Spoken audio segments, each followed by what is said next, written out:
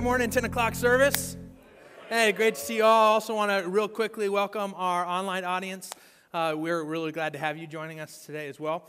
There's a whole lot I'm really excited about. I want to share a couple of those things with you real fast. Before I do, let me introduce myself. My name is Matt. I serve on the pastoral team here at ACC, and it's an honor and a privilege on most Sundays to be able to hang out up here and share and teach some things out of God's Word. Let me tell you about something I'm super excited about. We have 3 new full-time staff people starting this week that we have been praying about and looking for. Isn't that awesome?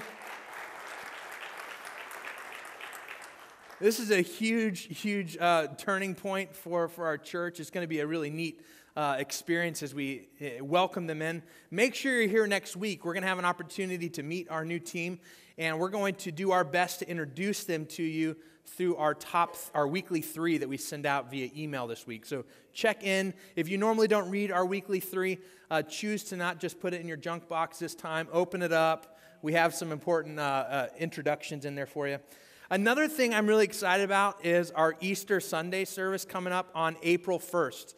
For those of you who don't know, we've added a 4th service time for Easter Sunday at 1 o'clock. So if you can see this room already, we're pretty full here at 10 o'clock. And so one thing we're asking our 10 o'clock and our 11:30 service people to consider is choosing a different time to worship on Easter so that there's room for our guests who only come to church every once in a while.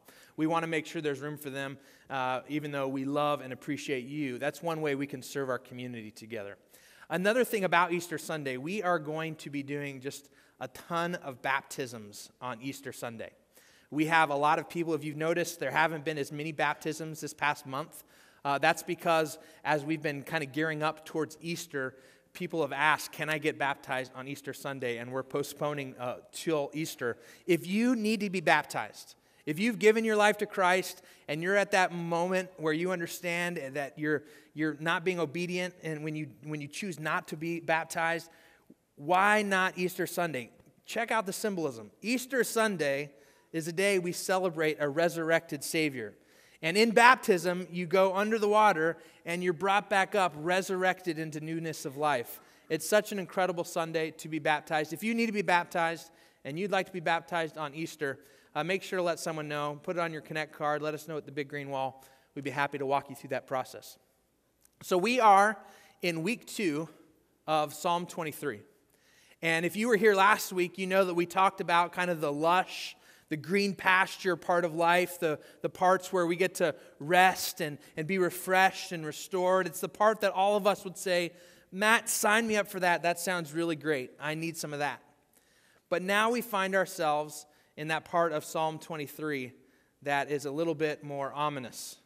We find ourselves now talking about those other parts of our lives where we're walking through the darkest valleys, or some of you would say the valley of the shadow of death.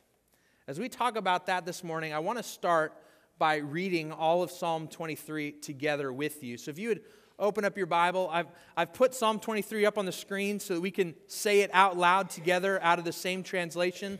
So if you want to read along with me, let's do this together. Psalm 23, it says this, read out loud with me. The Lord is my shepherd, I have all that I need. He lets me rest in green meadows. He leads me beside peaceful streams. He renews my strength. He guides me along right paths, bringing honor to His name. Even when I walk through the darkest valley, I will not be afraid, for you are close beside me. Your rod and your staff protect and comfort me. You prepare a feast for me in the presence of my enemies. You honor me by anointing my head with oil. My cup overflows with blessings. Surely your goodness and unfailing love will pursue me all the days of my life, and I will live in the house of the Lord forever. 6 verses. 6 verses make up Psalm 23, and there is so much crammed into these 6 verses, so much truth. I've been so encouraged this week to hear your feedback on how many of you really kind of something about those first couple of verses last week spoke to many of you. I'm hoping and I'm praying that these next couple of verses will also be incredibly meaningful for you. In fact, let's take a moment and pray together and ask God to bless Psalm 23 and the teaching of it today. Father, I ask right now that you would use me as a vessel, God, that you would speak through me, and that as we're exploring and examining the truth that's here in Psalm 23, that you would help us to see what it looks like in those moments of our lives that we would consider the dark valleys. I know there are people in this room right now that are in a valley. God, I pray specifically for those people, that as we speak and as you speak through me and as we look and learn what it looks like to be in those moments, God, that for those of us who find themselves in a valley, that you would speak in a really clear way today. Help each of us to be transformed more into the image of your Son through this teaching. And we pray this in Jesus' name. Amen. You know, we talked a lot about last week the symbolism in Psalm 23. We have God who plays the role of the shepherd in this psalm, and then humanity, you and I, we play the role of sheep, and how that is really a great symbol for us, because we are like sheep in so many ways. One of the ways that we are like sheep that I also want you to know about is sheep are creatures of habit. They like to follow the same paths. In fact, you can go, if there's a kind of a flock of sheep that aren't being really well shepherded and aren't being led where they need to be and moved from pasture to pasture, you'll find these ruts where the sheep always travel along the same paths. They're the paths that the sheep prefer, that they want to stick to. They will eat at the same pasture until someone moves them from one place to another. And we are like that as well, aren't we? We don't like change. We like to do things our way. We like to follow the path that we like to follow that makes sense to us because it's the way we see other people going ahead of us. In fact, we see this, a couple verses that describe us. Isaiah 53 verse 6 says, all of us, I love this, like sheep, have strayed away. We have left God's paths to follow our own. In other words, if you are in this room, this is about you and I. We, like sheep, have gone and done things our own way. We don't like to be led. Proverbs 14:12 says, there is a path before each person that seems right. There's a path before each person that seems right, but in the end, it leads to death. This is another important truth, that we like to do things our own way, but at the end of the path, it's not a good thing for us.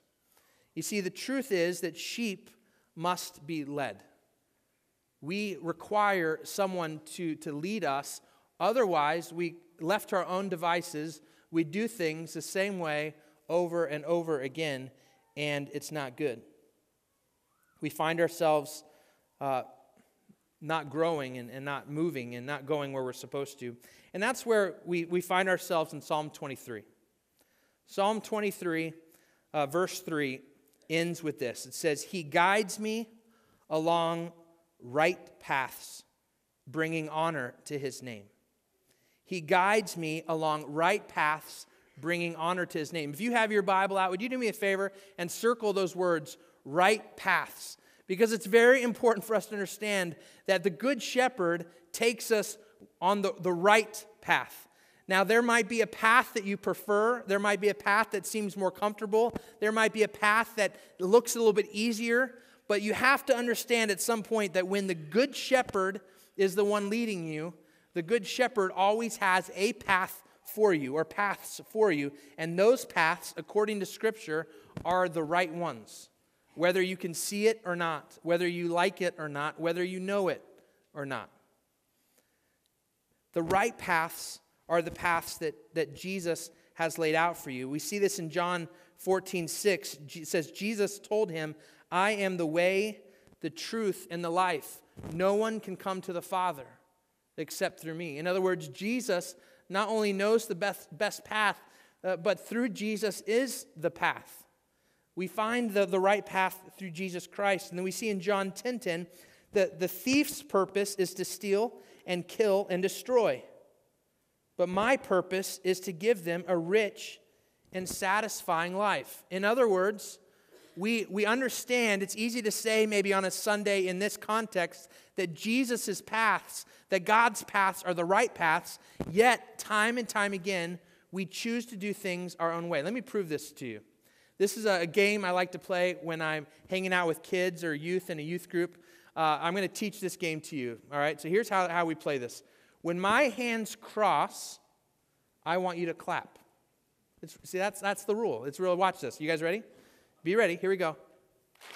Perfect. So you guys know how to play this game. Now, if I do, no, come on. Here we go.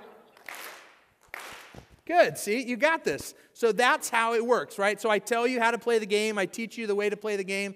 And now I'm going to, a lot of people, sometimes you don't know if I'm going to trick you, right? You don't know if maybe I look like I'm going to cross. I'm not really going to cross. Well, let me help you out. What I'm going to do is I am going to go 2 times, and I'm actually going to cross. And on the 3rd time, I'm going to pretend like I'm going to cross, but I'm going to stop short. I'm just going to tell you I'm going to give you the heads up. All right, here we go. You ready?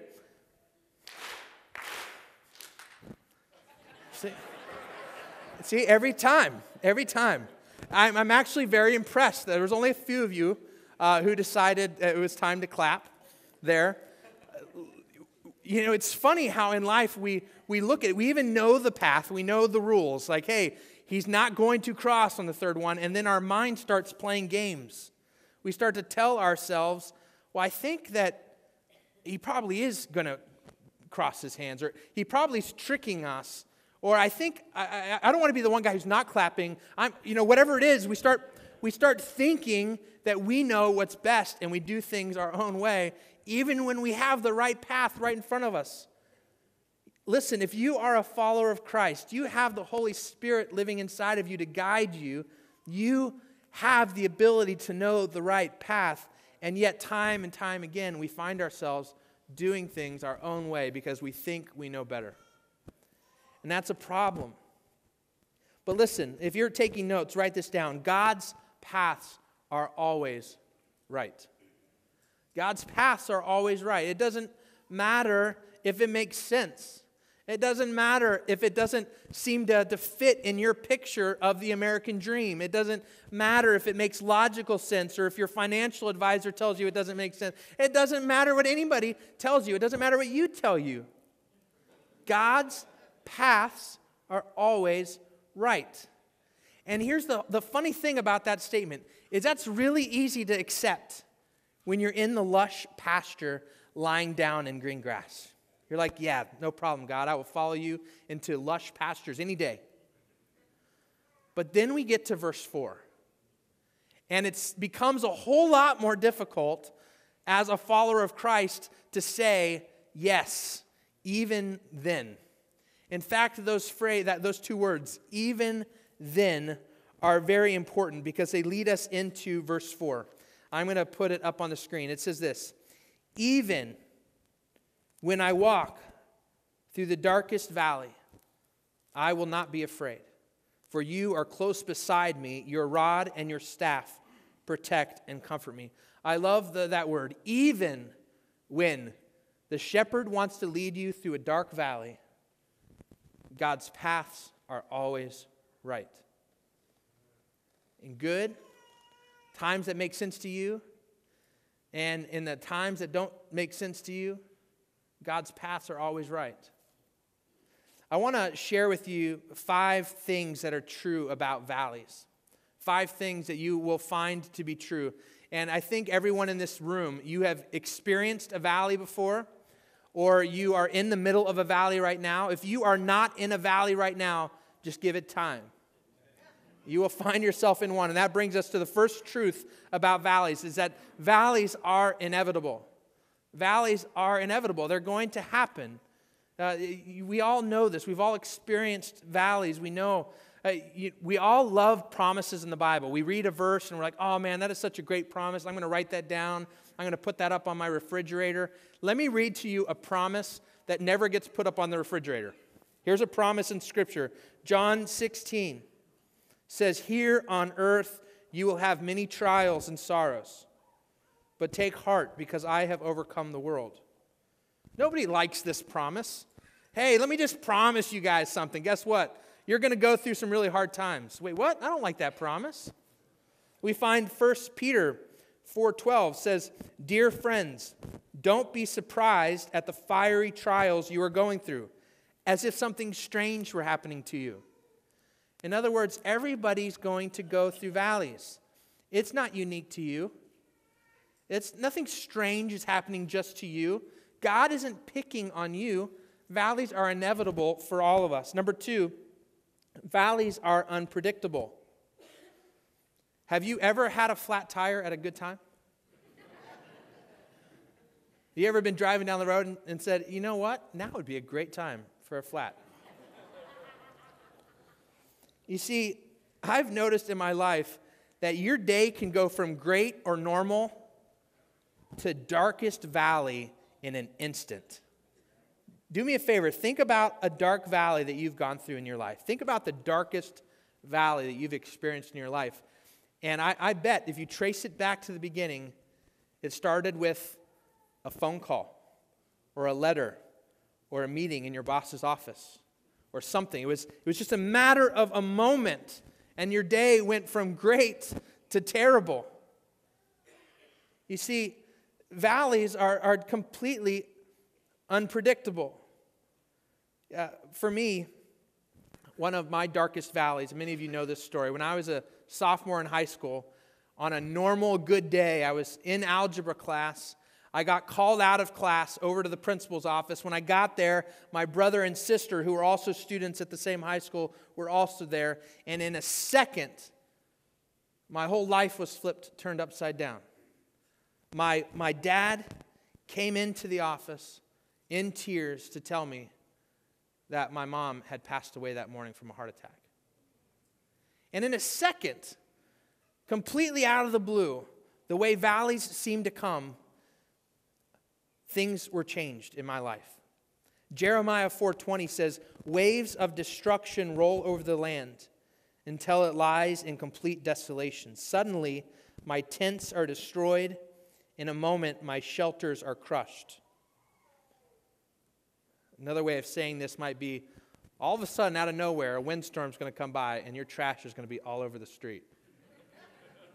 We know what that looks like this week, don't we? Number 3, valleys are impartial. Valleys are impartial. Valleys, it doesn't matter if you are rich or poor. It doesn't matter if you're black or you're white. It doesn't matter if you are good or you're bad. It doesn't really matter who you are or what you think you are entitled to. Valleys are impartial.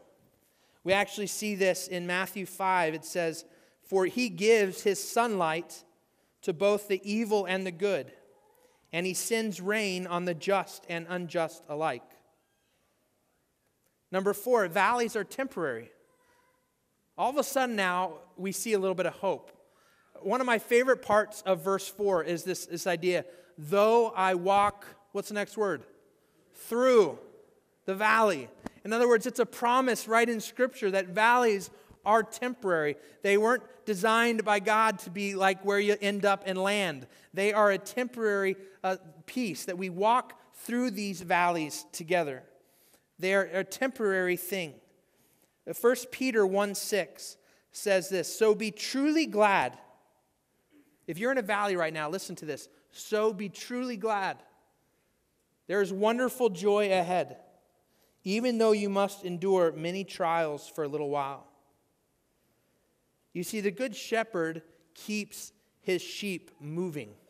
He understands the danger that is on every side as you're walking through a valley. And he wants to keep us moving so that we don't get stuck. And many times what we do is we stop or we roll over on our back and we get cast, right? And we find ourselves not going through the valley maybe the way we ought to. But the truth is that valleys are temporary. Now, I want to address something because when you are a follower of Christ, I believe this promise to be true every single time. Some of you might be thinking right now, the translation maybe that you see in your Bible is, "Though I walk through the valley of the shadow of death." And when you hear that line that is brought up at funerals often, you might be thinking of someone. You're saying, you know what, that person went into a valley and they never came out of it. Well, I want to challenge that idea. God sometimes doesn't bring you out of the valley on this earth. Sometimes the bringing you through and out of a valley into something much better happens through death. And that is something that we as followers of Christ, when you believe in Christ and the promises He has for you, when you've committed your life to the Good Shepherd, you, no matter what, the Bible even says, what is the worst they can do to me? Kill me? It doesn't matter what happens to you when you're a follower of Christ. That valley will be temporary. That is a cool promise. And then number 5 is valleys are purposeful. Valleys are purposeful. I want to spend some time explaining this from David's perspective. David was a shepherd when he was younger, so he understands what it means to be a shepherd, and he understands sheep and their needs. And in the Palestine area where David would have been a shepherd, he understands this important truth. During the winter and the spring, you keep the shepherd keeps its sheep at home, on kind of your home field. You understand that that's the best place to care for and protect your sheep. But the truth is that you have to get your sheep moved away from home and up the mountain above the ridgeline before summer hits. Because what happens at summer is the heat is so overwhelming that most of the water sources dry up, the grass dies, there's nothing for your sheep to eat at the bottom of the mountain. So a good shepherd understands that I have to, before summer is in kind of full swing, I have to take my sheep on purpose up this mountain. I have to get them up this mountain. We even see, remember when Samuel's trying to pick a new king, and all of David's brothers are there, and nope, not you, not you, not you. Do you have any other sons? Remember, David wasn't just outside. They had to send for David. Why? Because David wasn't at home with the sheep. He was up the mountain with the sheep. He knew that that was the only way for sheep to survive through that season.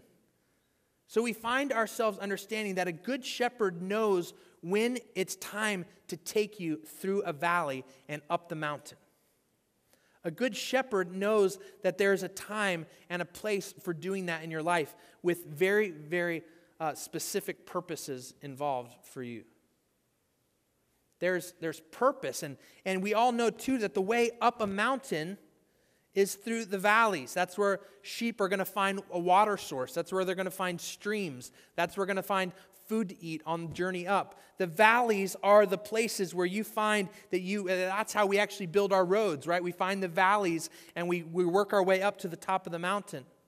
That's how a shepherd would lead its sheep. So when David, sometimes we think, why does the good shepherd take his sheep into the valley at all? Listen, it is with a lot of purpose that a good shepherd is going to lead you through the valley. We have words that we use in our Christian circles sometimes, and one of those phrases, kind of a cliche phrase that we'll use, is this idea of I want to move up the mountain. I want to have this mountaintop experience with God. Maybe sometimes you come home from a mission trip or a retreat and you think, man, that was just such a kind of like a spiritual high. We understand this idea of being up on a mountain in our spiritual journey. Well, guess what? To get there, you got to walk through valleys. A good shepherd understands. Sometimes we watch these, I don't know if you are like me, but there's really cool snowboarding videos where you see some guy who's at the top of a mountain, completely untouched by, the snow. There's not other skiers. There's no lift that took this guy up there. And guess what? He didn't walk up there either. You want to know how he got there? A helicopter dropped him off at the top of this mountain. Now, that would be great if God was just every once in a while, all right, I'm going to helicopter my flock up to the top of the mountain. But that's not how it works. We don't have the luxury of a helicopter that's going to take us to the high points, to the peaks of our spiritual faith. We have to understand that some of the most incredible, you ask people their story about the moments in their life where God was just working, that taught them the most and was working the strong and most visibly, was just doing incredible things in their life. And they will tell you that it was coming out of a valley on their way to the top of a mountain. God has a purpose for bringing us through these valleys. And understanding that, I want to share with you 3 ways that you can be victorious when you're in the valley. You are either in a valley right now or you will be there soon. So how do we as a church prepare and know what to do so that we can be victorious when we find ourselves in a valley? And the first thing I want to encourage you to do is this. Number one, do not panic. Do not panic when you find yourself in a valley. We see in Scripture it says, though I walk through. This word walk is really important. It's this walking and through are both important. It's not a, when I get freaked out, I just start running through and trying to get out of this valley as quick as possible. We don't see that. We also don't see when I find myself in a valley turning around and running the other direction. We don't see that. We see this idea of allowing the Good Shepherd to gently and calmly, without chaos, walking you through this valley. It's this understanding of not panicking.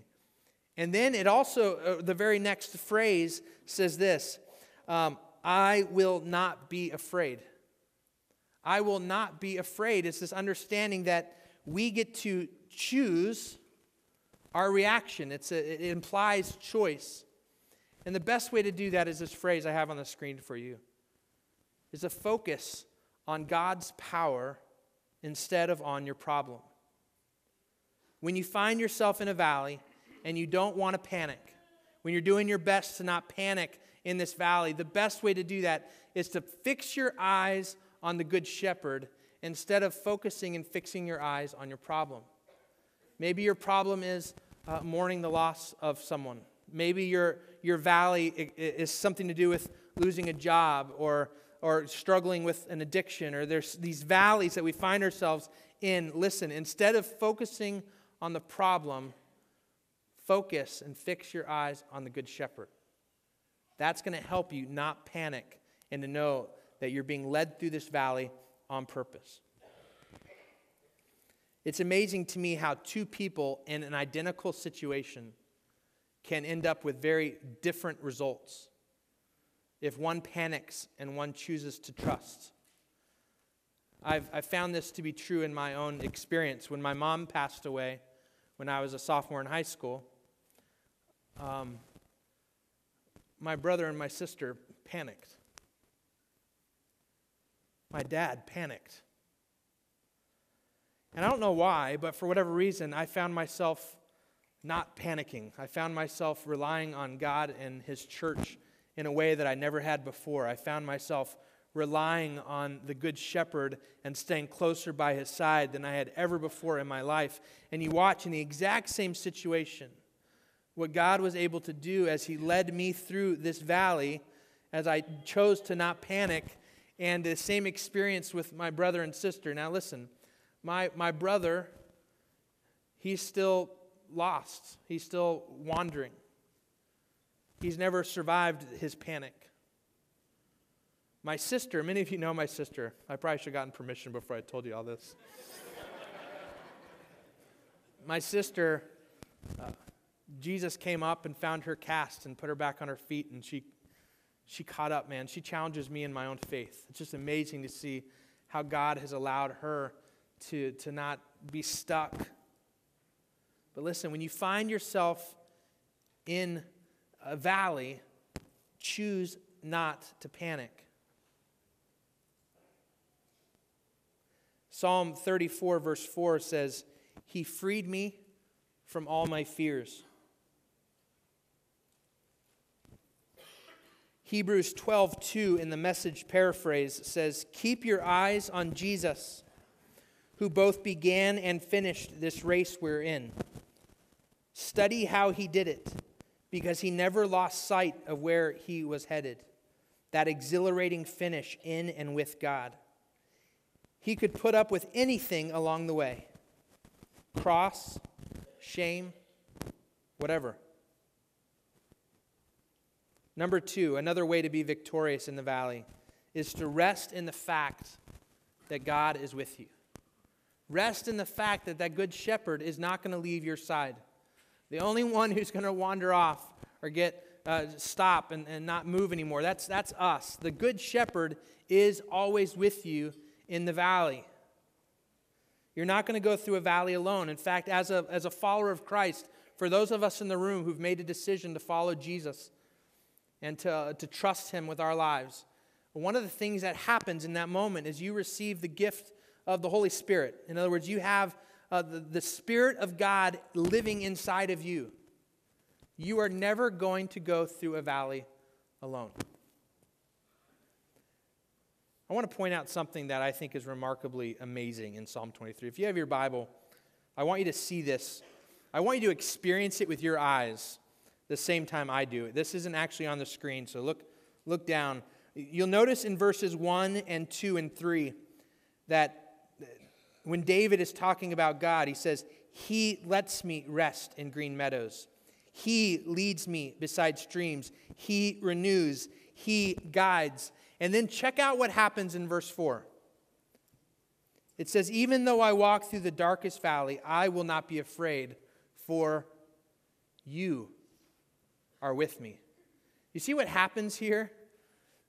I think it's an incredible truth about what we ought to do when we're trusting and resting in the fact that God is with us. When you find yourself in a valley, nobody wants to talk about God.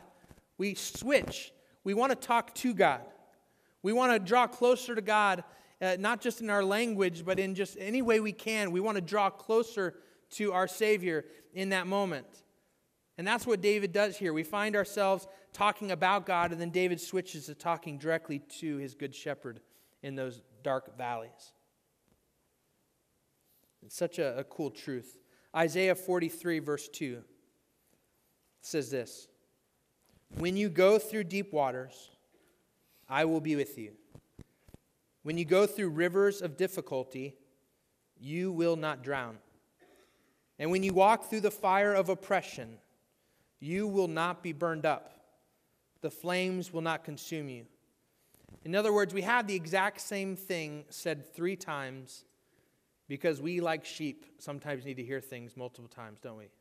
When you find yourself in a valley, you are going to get through. Rest in the fact that the Good Shepherd is with you. And the third thing I want us to do when we find ourselves in a valley so that we can be victorious is to rely on God's protection. To rely on God's protection. We see at the last part of verse 4, it says this, your rod and staff protect and comfort me. Your rod and staff. Sometimes we imagine those are the same things. They're actually 2 different tools that a shepherd like David would have been very familiar with. It's the 2 things a shepherd keeps with him. A rod it's about maybe 2 or 3 feet in length. It's cut from a little sapling, so they'll find a little baby tree and cut it down at the roots. And that spot where the roots start, that little spot, they'll kind of carve it into a ball, into like a bulb, if you will, at the top of this club. And this club was used as a symbol of God's power. It was something a shepherd would use practically to protect his sheep. And there was lots of ways shepherds would use this rod. This rod, they would practice. When they were out on the field and there was nothing kind of harming and nothing to worry about, this actual these shepherds would take their rod and they would practice throwing these things at long distances until they were very good at hitting their target. They knew how to take this rod and throw it so they could protect the sheep against a predator. But they also knew how to throw this rod to protect not only us against the predator, but to protect us from us. They knew how to take this thing to discipline their sheep, or to take the rod and to throw it. If they saw a sheep kind of wandering by a cliff, they would throw the rod so that it would land next to the sheep and scare it back into the folds of the flock. You see, the Good Shepherd has this tool that symbolizes the power of God that is used to protect us from outside evil, to protect us from ourselves, to protect us from each other. This tool is used to keep us safe. Because listen, in these valleys are dangerous. At any moment, it could start raining and they would see a flash flood coming down this ravine. There could be a mudslide or an avalanche. There were all sorts of places for predators to hide in the valley. And the sheep know this, that the best place to be when you're in the valley is close by the shepherd. Because the shepherd has the tool necessary to protect you from evil. This tool, this rod, is a very important piece of this. Then there's another tool, the staff. And the staff it's like you kind of picture a candy cane. It's a long piece of wood with a hook on the end. And this hook really symbolizes, this staff symbolizes God's care. We have the rod, which is God's power, and we have the staff, which is God's grace and His power and kindness. And this staff would be used also to help guide us and keep us where we ought to be. If a little lamb would wander away from its mother, the good shepherd would know to pick up the lamb with the hook and to carry it back over and put it back with its mom so that the shepherd doesn't put his scent on the lamb.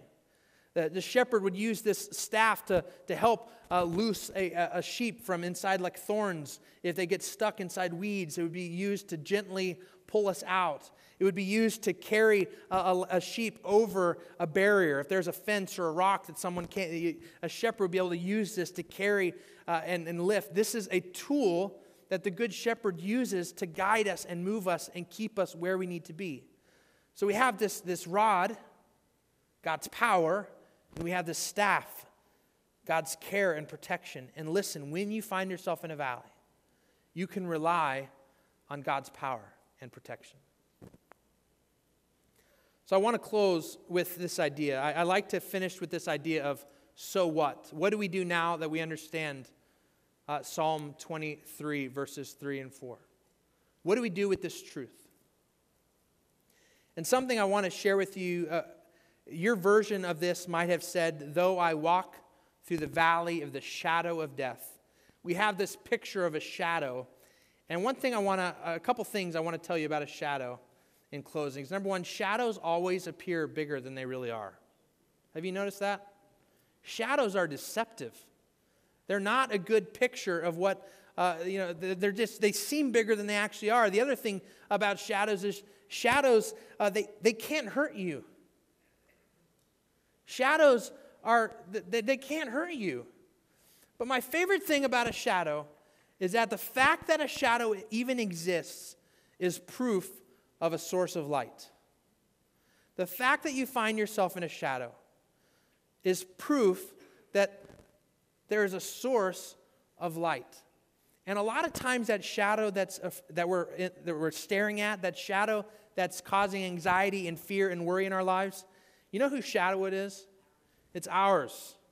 We're staring down at our own shadow, and it seems big and scary and all these things. But the problem is that we're facing the shadow means we're not facing the source of light. And all we got to do is turn around and be reminded that the light of the world is right behind us. We don't need to be afraid of our shadows. Psalm 34, I don't have this verse on the screen for you, so just listen to this. As we're talking about shadows, it says, in verses 5 and 6, those who look to Him for help will be radiant with joy. No shadow of shame will darken their faces. In my desperation, I prayed, and the Lord listened. He saved me from all my troubles. So are you in a valley right now? If not, you will be soon. And as a church, let's be prepared. Let's understand how to go through valleys with victory. Let's be prepared for how and what God is doing and teaching us as we stick to His path. Because God's path is always the right one. On your way home today, as you're in the car, maybe you have someone in your car with you can talk to. Maybe you're in your own car and you can talk to God about this. Here's the question I want you to talk about on your way home today. What area of your life are you sticking to your own ruts? And where do you need to trust the Lord's leading to get on His right path for you? Let's pray together. Father, thank you so much for this truth. Thank you for working through David's psalm here in 23. I ask that you would teach us and show us areas of our life where we're sticking to our own ways. We're not allowing you to lead us. We're not allowing you to put us on the right path. And God, for those of us who find ourselves in a valley, allow us to trust you in it, to understand that you're going to guide us through it. And God, for anyone in this room who has yet to trust you as the Good Shepherd, for those in this room that don't yet know you as a Savior the way I do, God, I pray right now that you would have revealed yourself to them in a mighty way today. That they would see today that they don't need to go through this life anymore shepherdless, but that they can rely on you and your Spirit to lead them and guide them and to get them through. Because you love us so radically. God, for anyone who fits into that, I pray that you'd give them the courage to tell someone, maybe to come and tell me that they want to give their life to Jesus, and we can lead them today. And God, thank you for working in us. We ask that you'd help us to take this home and apply it to our lives. We pray this in Jesus' name. Amen. Don't forget, join us next week. I think there's a thing called time change, so don't come at the wrong time. See you guys then.